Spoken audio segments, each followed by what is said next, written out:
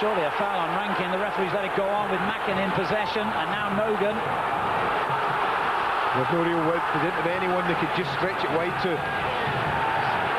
Kurt Nogan again. And that's a better looking ball.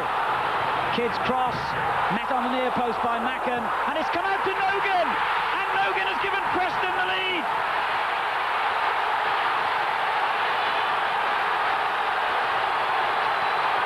They finally made the pressure tell. It was great pressure for them at the last minute of the match. They knocked the door, but finally they got some width, Alan. It's a great run from Kidd to get in there. And how well does Mackin do to dig it out of there, and from, well, 6 yards. Kurt Nogan isn't going to miss this. A big moment for him. And it's a simple side foot, keeps his nerve. But Bold actually defends the first bit brilliantly.